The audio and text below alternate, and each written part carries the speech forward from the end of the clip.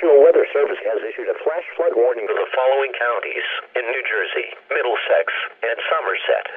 A flood warning remains in effect until 2:15 a.m. for central Mercer, southeastern Somerset, and southwestern Middlesex counties. At 12:45 a.m., flooding continued across portions of Mercer, Somerset, and Middlesex counties.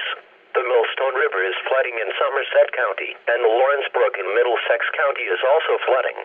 The Assun Pink, however, in Mercer County is below flood stage and continues to recede.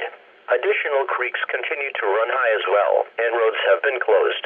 The worst flooding was between Monmouth Junction and Cranberry, and from Princeton to Plainsboro, including the Route 1 corridor. Until the water completely subsides, this remains a dangerous situation. Do not go around road barriers. Some locations that will experience flooding include Trenton, New Brunswick, Somerset, East Brunswick, South Brunswick, North Brunswick, Ewing, Princeton, Cranberry, Rocky Hill, Millstone, North Brunswick Township, Kendall Park, Dayton, Plainsboro Center, Princeton Meadows, Mercerville, Hamilton Square, and South River.